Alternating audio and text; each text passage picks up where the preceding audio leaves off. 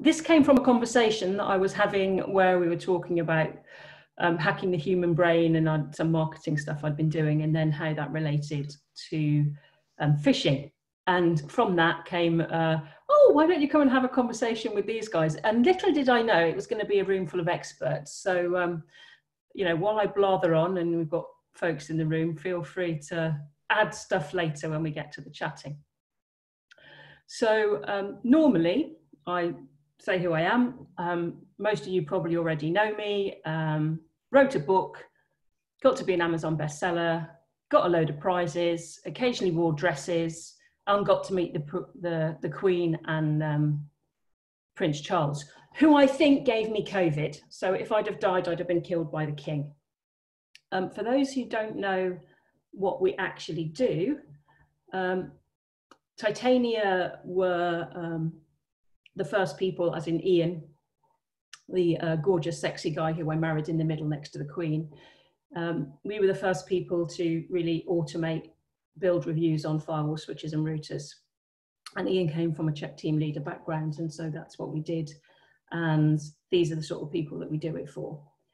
And the thing is, we wouldn't have got to be a successful company if we hadn't somewhere along the line learnt that people buy emotionally and people buy from people. So I spent quite a lot of time talking about neuromarketing to technical people because we often suck at it. So I do a lot of talking in cyber accelerators, and that's often because we come up with really, really brilliant things, just like Ian did, and then we talk really technically at people and think that we've got our message across, but it then doesn't lead to sales. So we had to learn somewhere along the lines that that's not how people buy. And this is what I learned. So we've actually got two different decision-making processes embedded in our brains. And I learned this some time ago, really in my teens, because I didn't know why people made god-awful decisions as far as I was concerned. I also didn't know I was autistic, which would explain why my mind seemed to work a little bit differently to everybody else's. So I spent quite a lot of time studying the human operating system and trying to understand why people did what they did. So I was kind of studying neuromarketing and psychology at 16. And I'm kind of 50 next year. So I've spent a lot of time understanding this stuff. And what I found really, really fascinating is the fact that these two minds that we have form in our womb separately and then join together. So we've got our logical mind that is here represented, for those people who aren't into Star Trek, by Spock, which is not an elf, he's a pointy-eared Vulcan. And our logical mind essentially spends a lot of time trying to make decisions rationally. So it uses deduction and logical approaches and reasoned decision making. Then our emotional response, which in this case would be Dr. McCoy. And our emotional response is really our primate mind. Where I was talking about then is that this chimp mind is always making decisions emotionally.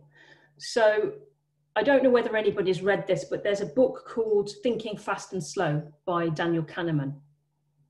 And essentially this talks about these two minds that we have. The logical mind, that is our slow thinker, our reason thinker, and our emotional mind, that is our down and dirty thinker. And what's really interesting, or what I found really interesting, is that some of our most important decisions we actually make emotionally, and some of our least important decisions we tend to make logically. And you'd think, well, how does that work? So using an example from real life, when you buy a house, which for most people is your biggest purchase that you would make as a human, you tend to walk in and go, well, this feels nice and I like the environment, and that, you know, kitchen looks fab and garden's nice, and that's kind of how you make a decision about your biggest purchase, the most money that you probably spend as an adult. Whereas when you buy a phone, let's say you kind of, go to your phone shop, you kind of research it on the internet, probably find out how long its battery lasts and, what the technical people say and other people's reviews. And then you go to the shop and you pick it up and you go, well, that feels heavy, so it's probably good quality, which, just like a chimp, that's the heaviest banana. So you just made a decision on an operating system based on weight. And essentially that's how you pick a phone. So you might be doing 10 times more research for buying a phone, which you probably get rid of in a couple of years, than you would in a house that you might live in for 5 or 10 or more years, or the partner that you live with, or the person you marry. So it's really interesting how this works. And what's really interesting in terms of the neuroscience, and this is what I was talking about earlier, is our emotional and logical minds that form independently in the womb network together before we're born. And generally, the more primitive the brain, so the monkey brain would be the amygdala, the emotional one, the stronger it is and the harder it is to control or dominate. And that's there for a reason. So the emotional mind works about, it's thousands of times faster than the rational mind. And it's about 5 times stronger. All the neuroscientists put all those big calendars on people's heads and they measure their emotional responses, and they're far more intelligent than me. But basically, I've read all that research. And what is really, really fascinating to me is that emotional chimp mind, the McCoy or the emotional mind, gets all of your sensory information first. It gets the sights and the sounds and your experience of people's facial expressions and all of that stuff. And it's evolutionary hardwiring designed for our protection. So not only is that emotional brain faster, but it can override the logical human brain because it's built into our survival.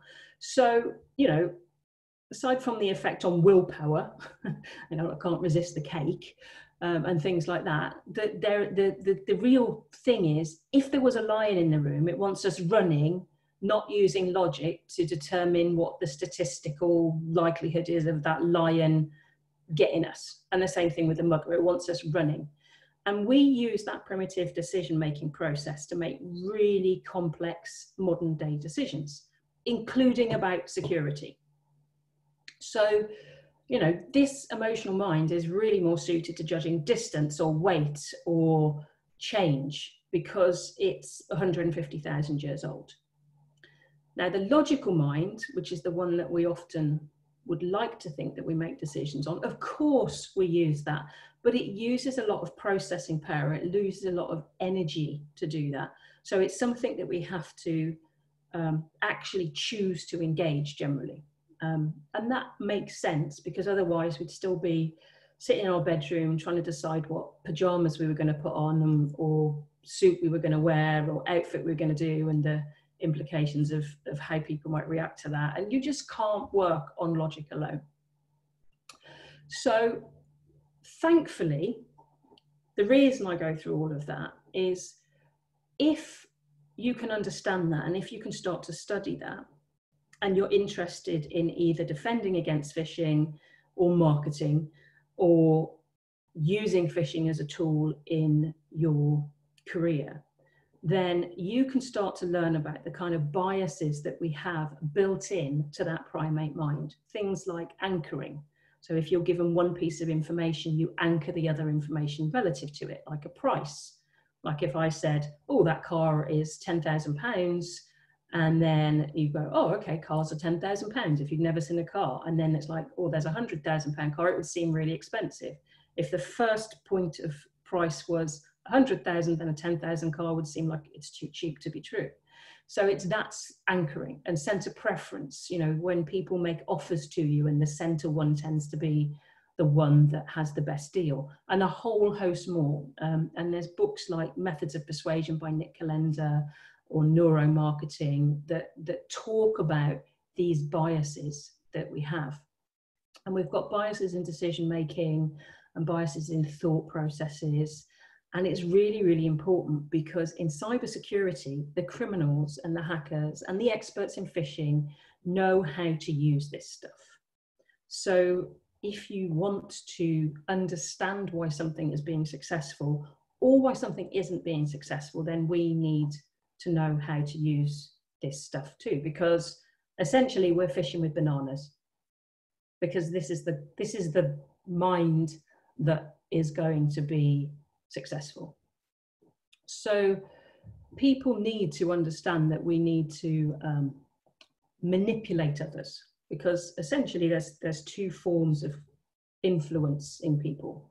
One is influence, and you're doing it for their benefit. So that is manipulation for the benefit of the person that you're manipulating, is influence.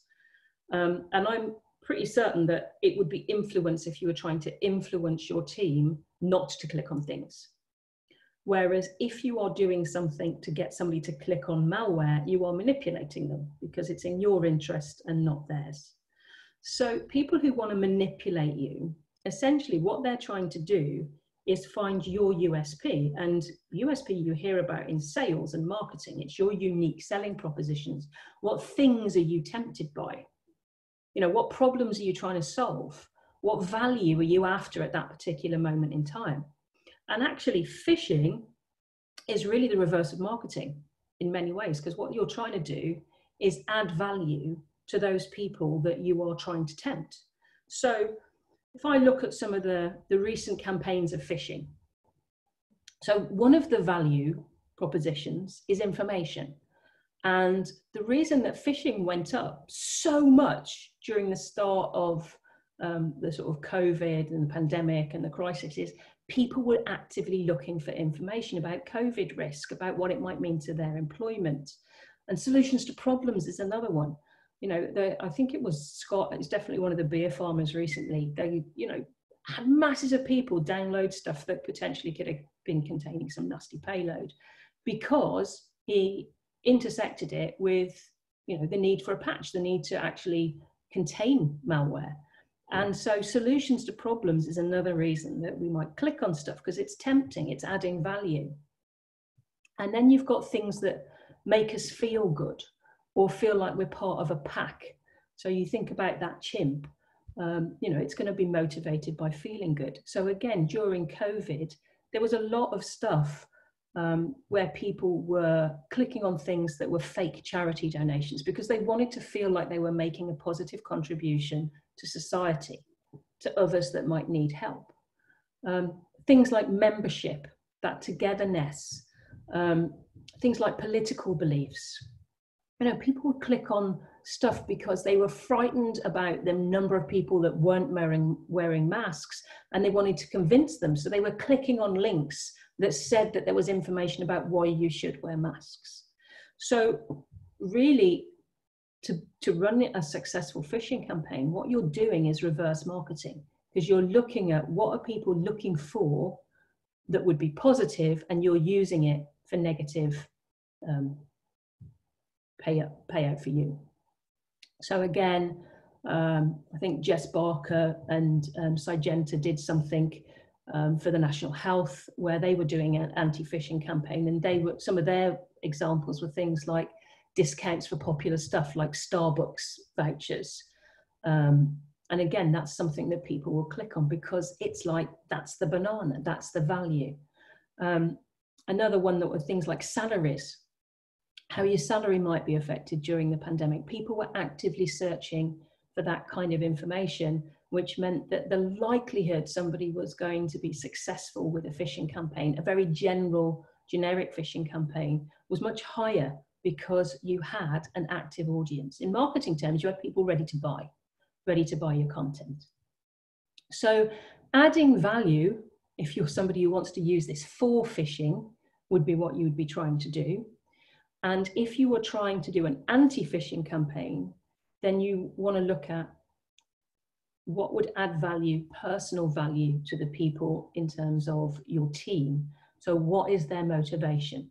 Because if you can get somebody to be sincerely interested in what you're trying to teach them or get them to do, then obviously you are, you know, 9/10 of the way to reducing the likelihood that you're going to be successfully phished as an organization.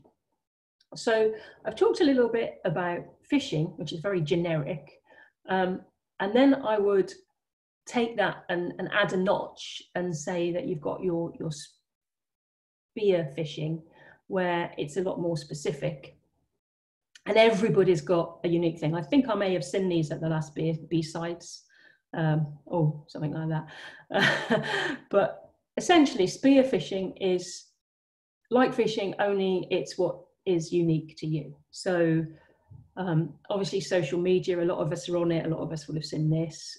So what games are you interested in? Have you posted on social media that you're a fan of a certain brand? What could they use against you in terms of, you know, are you a fan of Marmite, for example? You'd be a Marmite discount or whatever it might be. Essentially, it is the next step of marketing. It's creating an avatar that is so unique, so specific to what you might click on, but the process is the same. What they are trying to do is get you to a yes, and that is an emotional response.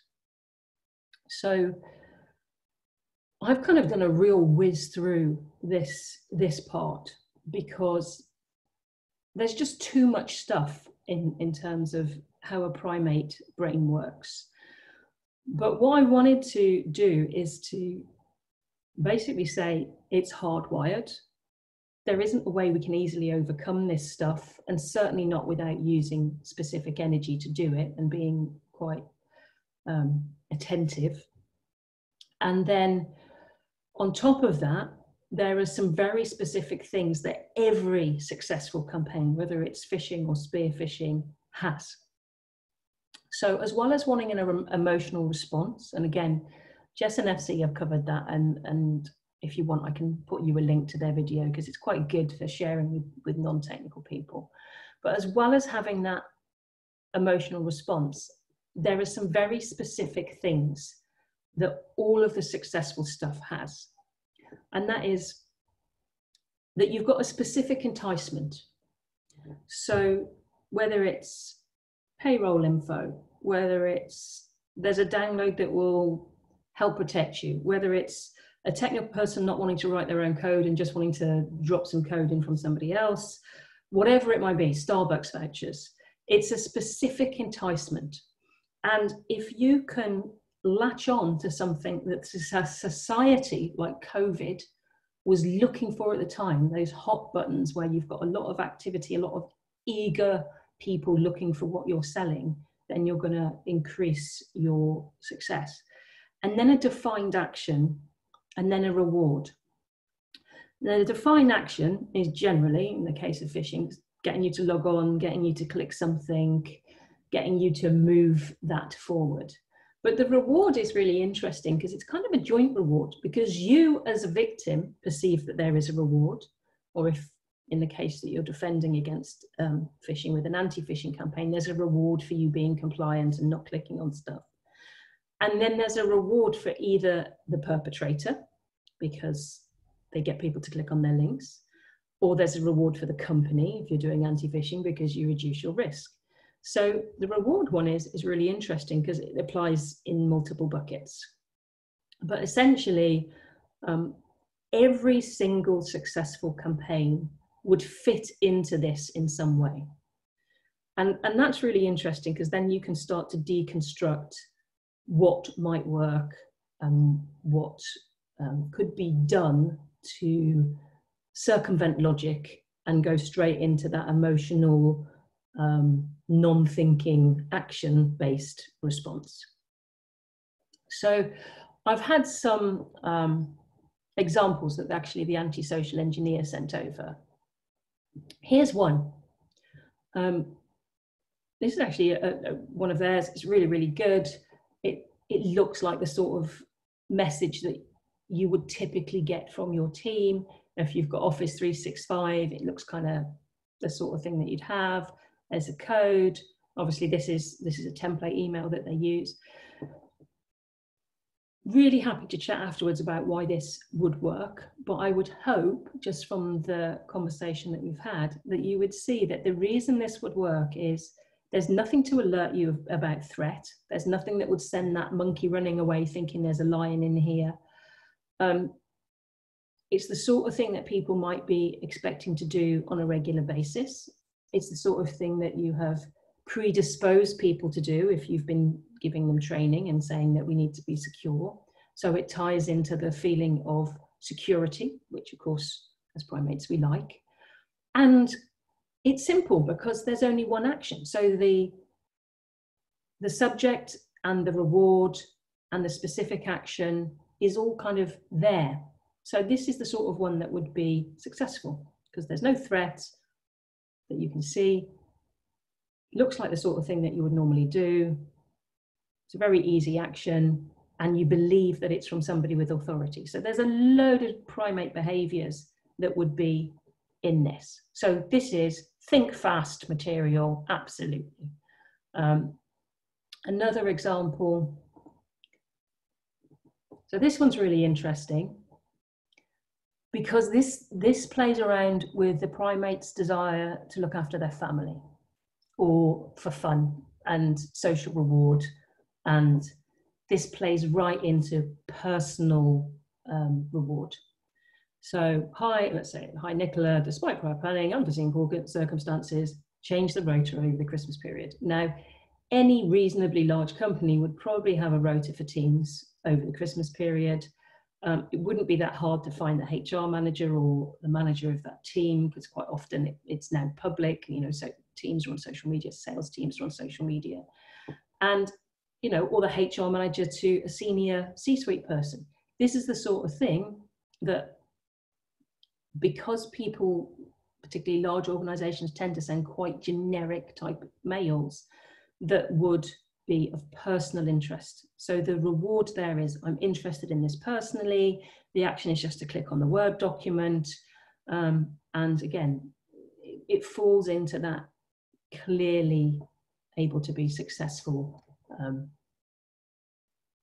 methodology. Another one, this one's interesting. This one's a little bit sexy. I love this one because it ties in to change and inclusion and exclusion. So one of the things that as primates we want to be is we kind of want to be in that insider circle, and we want to know information that we shouldn't have access to because we're always worried about, or what don't I know? And this is a marketing technique that people use all the time to try and get you to take action. You know, the countdown timers, very similar to this. It's a limited time when you think, well, actually, this shouldn't be shared, so I need to click on it before they take it down. It's kind of that kind of movement forward that people would have. So this one's really interesting because you've got that sort of guilty, you know, I'm leaving today, couldn't care less. It's like the amount of people that would potentially click on this, it's quite high. Now this one, interestingly, has a double M. So this one, the antisocial team were being a little bit kinder because there were some clues that it may not be legit. But there will still be people that will click on it because of that desire to know how you are socially ranked. And a lot of things like that comes through your salary and your perceived worth and things like that. And that is very, very much tied into primate behavior and how those primate minds work. So hopefully all of that has given us some conversational topics because there's enough people in this room with enough experience of various things that you might have done yourselves to start unpacking this and kind of go, well, how does that relate to primate behavior? How does that relate to logic? How have we circumvented logic and got somebody to do an emotional response that would result in them clicking on it? So in terms of why are we here? Well, some of you work for companies, some of you want to enhance what you do, but essentially why I'm here is we kind of suck at this as an industry. And when we're trying to entice people to take action, we don't learn from what phishing people do, or what people who are trying to get us to click on stuff do. So they use marketing techniques. They use neuromarketing. They use our inbuilt biases. They use our primate behavior to get us to do what they want us to do. This is what we do. So as an industry, our language started in the Cold War, and we have so much language of battle in how we try and convince people not to do stuff still, that we have a bit of a problem. The reason we've got a bit of a problem is primates do not engage with battle language. Now, I talk about this when I'm talking about marketing to people, because you can talk about this stuff. There's logic and emotion do work together. You can't just sell emotionally, because people then rationalize with logic the decision they've often already made emotionally. But the reason that I wanted to highlight this is, if you are going to be doing training to teams and you've got this kind of stuff, this kind of language in the training that you're doing, you may want to get a company in to help you, or you may want to have a rethink about what you're doing. Because this kind of language, this fear, uncertainty, this doubt that it does generate, creates two things. It creates either I'm doomed and therefore there's no point in me engaging, and they're going to run away from it, even though they might be nodding, they're not necessarily going to be engaged, or they are going to do this. So it's either doomed or nothing to see here, I'm fine, I already know it. And again, it doesn't change the actual behavior. So whatever way you want to look at this, whether you're using this as I need to understand some more of this stuff to improve my phishing success rate, or whether it's I need to understand more of this stuff because I want to market to people, or whether it's I want to understand more of this stuff because I want to do better training or understand what training companies are likely to be successful. We are all in it for the bananas, because we're all in it for what's in it for us, whether it's the success that you want, or whether it's the people you want to protect, or the people that you want to manipulate, or the people you want to influence. And, you know, I can't go into all of the different things to do with neuromarketing. And there are far more talented people than me that I've spent lots of time studying that have deeper insights. So hopefully this is enough fodder to have a good chat about it and talk about stuff in a way that I can learn some extra stuff as well, because I love this subject. But if you haven't come across this sort of stuff before, then this is the slide that you might want to screenshot. Thinking fast and slow is about that spot brain versus the primate brain, really, because it's how we make decisions. Methods of Persuasion and Neuromarketing, they're really both marketing books, but if you take what it says in them and you apply it to things like phishing, to things like manipulating people for cybersecurity, or influencing people to take better security actions, or even buy your kit because it's going to help protect their networks, these are two books that I would really recommend. And the Start With Why is really because we as an industry so often forget to tell people why we are teaching them, or why we want them to look at a certain thing, or why we want them to investigate something. And if they don't know the what's in it for you, the why that you're following, and the why that they might want to listen to you for, then you don't tend to get very far. And Start With Why is just a great book. And again, it's one that I tend to recommend when people are trying to build businesses. So there you go. Hopefully that has been a bit of a whirlwind tour, and we've got kind of 10 minutes, 15 minutes or so to unpack it, and hopefully hopefully I haven't kind of gone too over the top and you followed it all, because you're all brilliant. So